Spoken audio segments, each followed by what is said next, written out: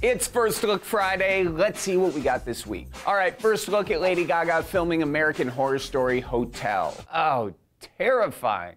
Not Gaga. That lady's clashing Prince. Look, I don't know a lot about fashion, but I do know stripes and circles haven't been hot since Betsy Ross. First look at Adam Smasher in Flash Season 2. Looks like Bane and Ant-Man got together, had some wine, and had this thing 9 months later. And finally, first look at Jim Carrey as Wolverine. Wow, he looks smoking.